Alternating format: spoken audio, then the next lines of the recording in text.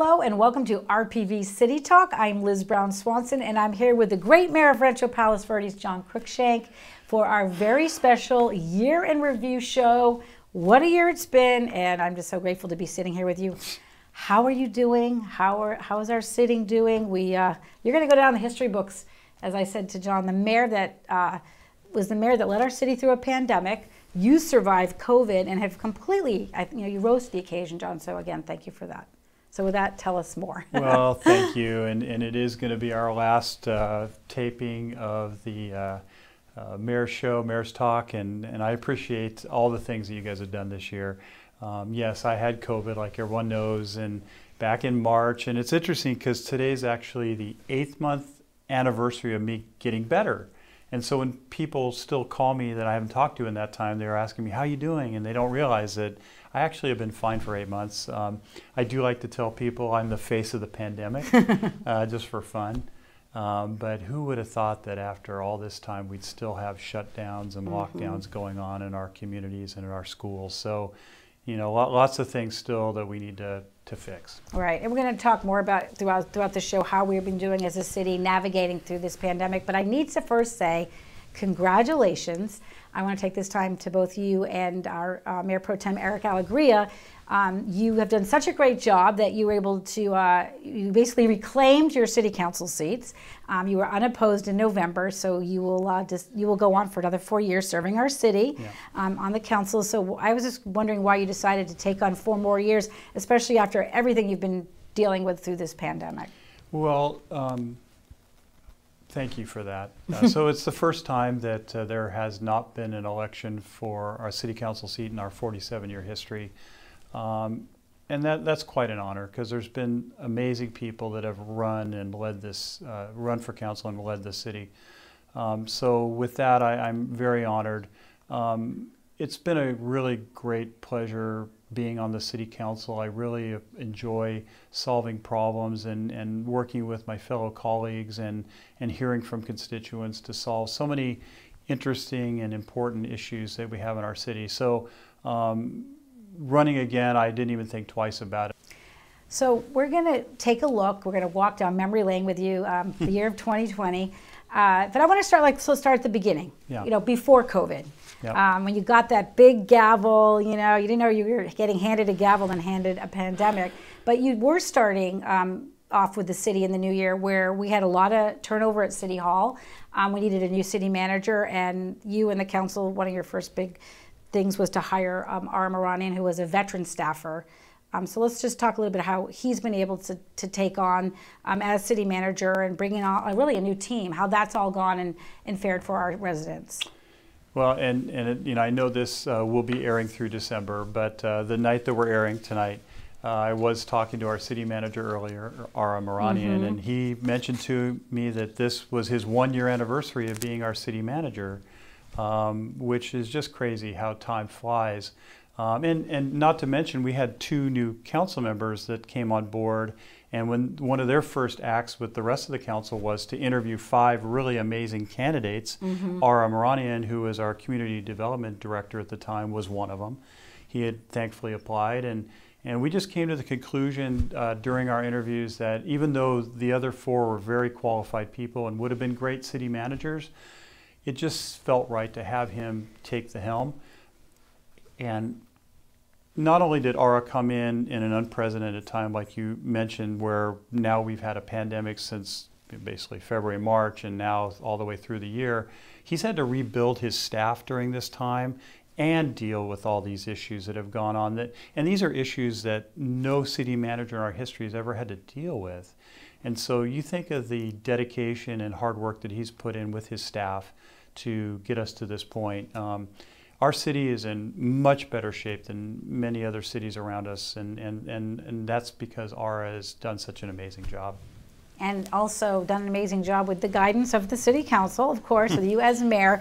So, then all of a sudden we're in March, COVID hits, and the city went into sort of emergency planning, and City Hall ended up shutting down. Talk about the beginning of just having to deal with the pandemic and how we've navigated and grown to where we are today. Right. Well, once again, when the pandemic hit and we were given all CDC issues and warnings and the county health department, all these new things that we had to deal with, and you know, we've been able to adapt to that. I know that there were a lot of city meetings where they went into the weekend and late nights during the week to put together plans and getting information out to people. And not just our city staff for that, but I've mentioned this numerous times that our residents have been amazingly resilient and patient because this has been very trying for people. So, you know, just thinking back on that, I have to say that, you know, it's actually been a pleasure to be a part of that because you could see the resilience and the human spirit here on the peninsula, and that's meant a lot to me and my fellow council members. The city council, the staff, everyone, the community has really come together, yes. Which is what we do in RPV. We yes. are all in this together. I think there was that campaign as well. That I do remember that now. It just came back to me now that we were in this together. Right. We're going to continue to share just sort of the toll the pandemic has taken on our community, as well as just highlighting all of the great accomplishments that were going on. You know, while we were dealing with COVID, at the same time the city business was going on as usual as far as public works projects and things where they were getting done. I'm looking at this list here, and it's a long one. You know, you have whether it's Hawthorne beautification, we've got Portuguese Bend landslide, Ladera Linda, talks of a new civic center, the issue of affordable housing, undergrounding, parking problems, the preserve, all of this. So this is just a very short list, actually, I feel like. You know, sister city partnership, we could go on. So let's just focus on some of what you would kind of have sort of the highlights that you think some of the really important, significant steps taken by the council, including, I want to start with the fact that you and the council ran the first sort of in-person first virtual and hybrid city council meetings. I mean, that alone was, you know, you were pioneers. Well, I think that we felt on the council that it was important to show that business needs to go on in the city. And it did need to go on. All these things you just mentioned are all really critical projects that they didn't just start yesterday. I mean, we've been working on these for years, and you know, councils before me, and so you can't just stop all that. I mean, we had to continue on, and I think also by continuing on and showing that we're putting in the effort, I think it made people feel like the community is still strong and doing things together. And you know, you mentioned so many of those items. You know, some of the other items that I know are really important to our community. You know, we did a really nice thank you meal program for many of our first responders and even for a lot of the essential workers within our city, the sheriff's department, the fire. We have traffic signals that are coming to both Palos Verdes Drive East and Palos Verdes Drive South, and then the Via Rivera one at Hawthorne. We've got a flock camera program, which is actually great because it supplements the ALPR, which is the license plate reader program, and we're going to start rolling that out quite substantially in the coming year. And that actually gives you real high definition photos of people committing crimes, and that information goes to our sheriff's department and really helps them solve crimes, which is really important because there has been burglaries and there has been things that have occurred. And if I may add on that one topic, yeah, since you brought it up, regarding flock cameras, which is a wireless camera system, and that's right. that neighborhoods can partner with the city, like you were saying, and get a subsidy.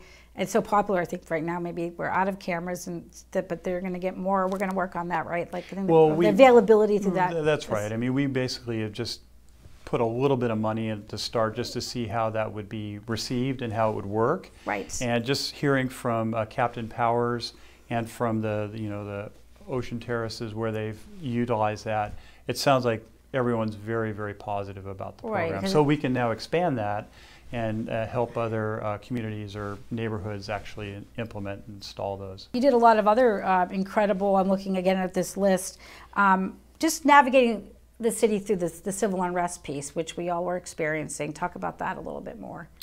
Well, right. I mean, we had a lot of residents that were watching the news and saw the civil unrest that was occurring, and there were a lot of concerns about safety.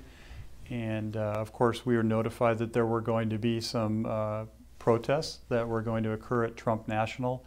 Our sheriff's department had taken the precautions to make themselves available at Trump National to basically block the entrance but allow people in the public areas to do their protesting. We did have 3 weekends of protesting. One weekend that I think there were more than 400 so people there. I actually attended that particular one just to see how things were being handled and what was going on. And I found that the protesters were showing us what their thoughts were, but they did that peacefully. I think probably the worst thing was the people honking, and probably the houses next door hearing the honking over and over again. I'm in that neighborhood. You know what the honking was like then. So yes. Any other things you want to highlight when you kind of reflect on the year in terms of just accomplishments by the council? Yeah, I mean, I think some of the important things, certainly being able to keep a balanced budget, knowing that the occupancy tax would take a huge hit because of the drop-off of people coming to the resorts were shut down based on the health. It wasn't that people weren't going to come there, they just couldn't come there. And Terranea basically had their front entrance shut for several months. Of course, the sales tax were off too as well. And because of that, our staff was able to work to find ways to cut expenses quite a bit. And so I think for me that was probably the best thing that we've done, is to help protect our city. But also the work of our committees and our planning commission. They've done all these different projects, and we have city council goals where the work that they did and ideas that they brought to us. We're able to now look at all the city council goals of not only our committees and commission, but also our residents, and have a nice quarterly report to show us, where the progress is. So lots of things still moving forward, which is great. Right. How about the progress? There was talks throughout the year about the lighthouse and what's happening with the lighthouse. This is something that was interesting that kind of came upon us. So everyone knows that we do have a Civic Center action committee, and they basically have been looking at how we best utilize our current city center, where City Hall is, to the best of its, maximize the use based on what the community wants. And while we were talking to the Coast Guard about opening up the bunkers and showing us what they have there, they also mentioned, hey, we're basically not really utilizing the lighthouse property as well. So we are in talks with them down at Point Vicente at the lighthouse, and maybe there's a way to help preserve what they have there, but also utilize that for part of our Civic Center as well. That's fabulous. And of course, that's a big one, the Civic Center. Well, the Civic Center could be one of the biggest projects our city has ever undertaken. So greatly important. Many, many years have been put in, but we still are trying to capture the essence of what people want there. I know there's been surveys in the past, but we are still going to do quite a bit of public outreach to try to get to the right mix of things. There has been a kind of a programming document put together, kind of what can be done and what the city needs are, but we still have some outreach to do. So that project, multi-million-dollar project, there's some real big ones. Like you've got Portuguese Bend, which when we first did the list, we just mentioned that. But I think this has been going on for 5 decades plus. Like, how are we going to deal with the landslide issues? Do you feel like are you happy with the progress that's being made and the direction we're going right now as a city of getting another step closer? I am. There's always lots of, people always say that governments move at a glacier pace. I guess in a landslide. Hopefully faster than a landslide pace. Moving. Yeah.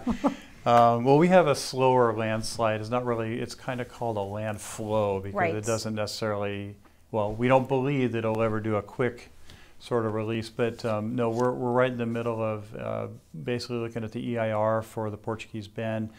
Public comments need to come in that, and so we've still got some work to do on that. But the actual design for the features in regards to closing fissures, fixing the drainage issues, and then potentially the hydro augers to release water out of that are the 3 main things that have been identified as, and so we have an opportunity to see how that works and do that in stages. Of course, another big project, Ladera Linda. Where's that project at?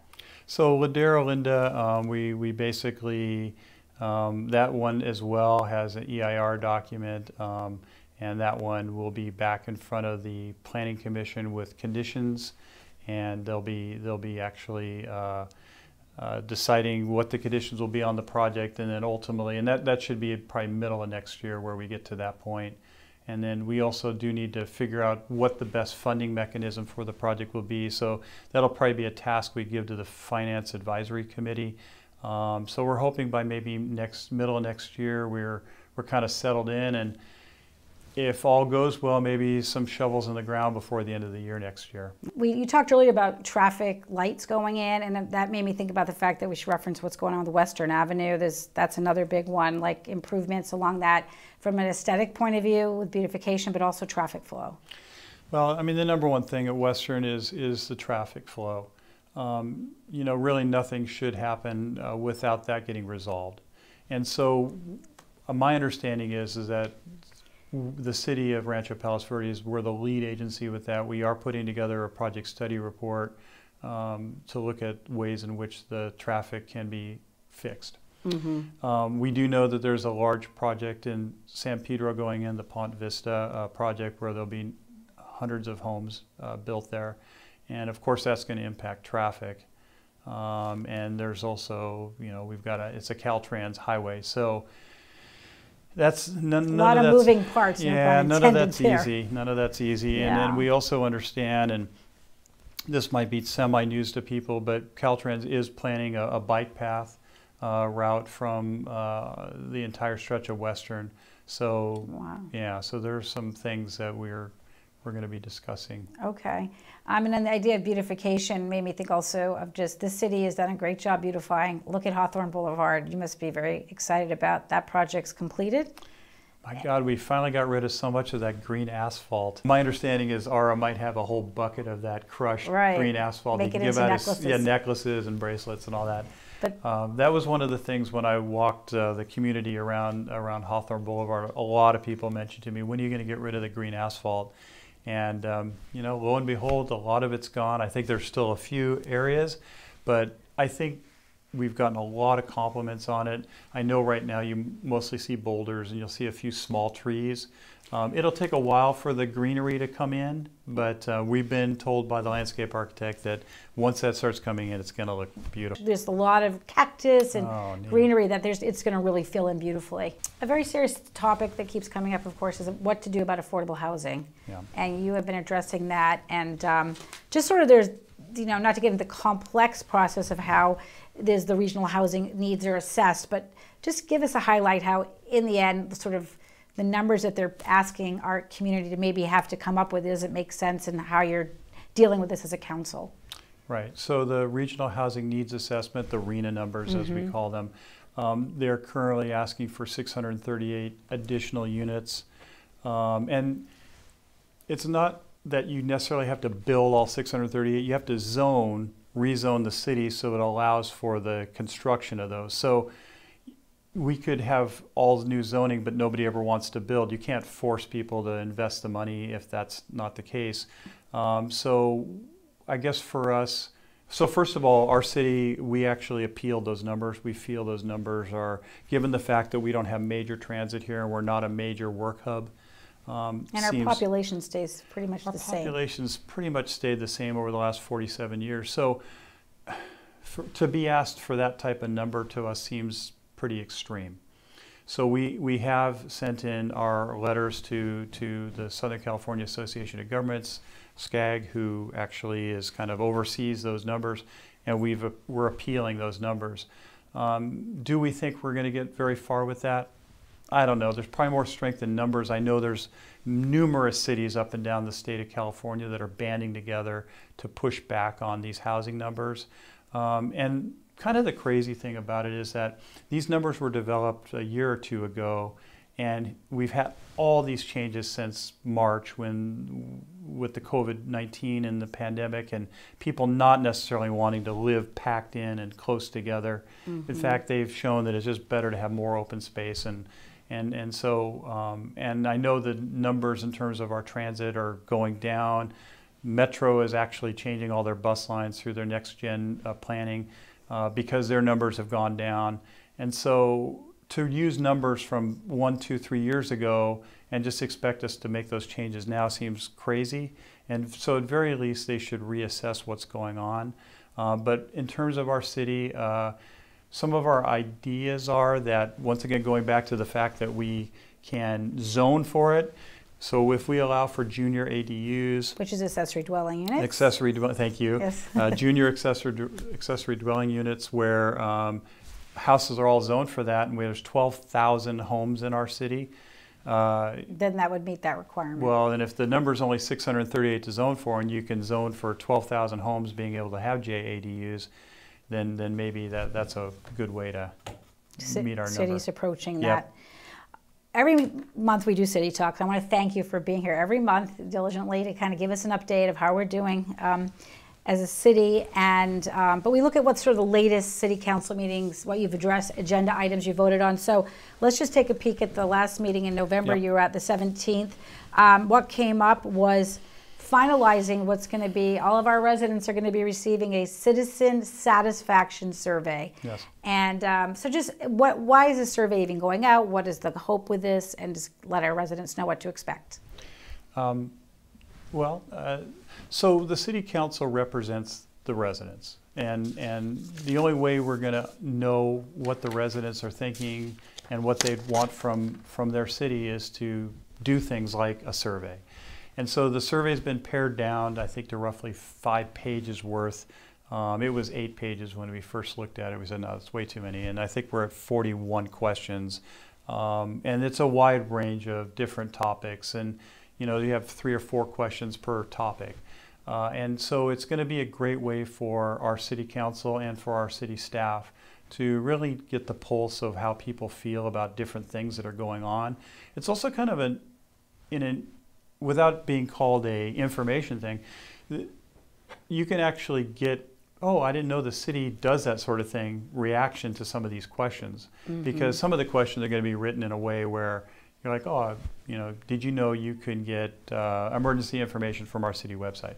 And so now people kind of know that. So it's a good way to kind of give information while getting back information from our residents. So people will be given a QR code, and some links in December during our newsletter, right, our end of year newsletter. And then they'll be mailed out with self-addressed stamp envelope to everyone in January. And so people have about 3 weeks to respond. And I really look forward to it. I know, it'll be really exciting to see where our community's at. And I feel like our city staff has tried to really do a lot of outreach, including you, whether it's public service announcements to keep our community updated on what's happening with the pandemic, from their health and safety issues to City Hall being opened or closed or parks. So this will be really a great way to do outreach. And you mentioned the website. I always want to say rpvca.gov. Go on it. You can find out pretty much everything, and it is the most transparent website. I mean, you can find out what everyone's getting paid. You can find it all out right there. So that was important that you tackled that. Also at the City Council meeting, you mentioned earlier in the show about getting quarterly reports on goals. Yes. The city at the start of every year has goals. A lot of them do roll over. So address what came up in terms of the quarterly goals report that happened at that meeting, as well as sort of the takeaways you might want to share. Sure. Well, so I think people expect the city council to reflect the what the community want. Just going back to the survey as well, we need to get it. We need to get information from the residents and then set goals for our community. And so this is, as people have probably seen, these have been evolving. We finally got it where it's color coded, so now you can see which things are on schedule versus kind of behind schedule, and it's broken into, I think, 6 categories.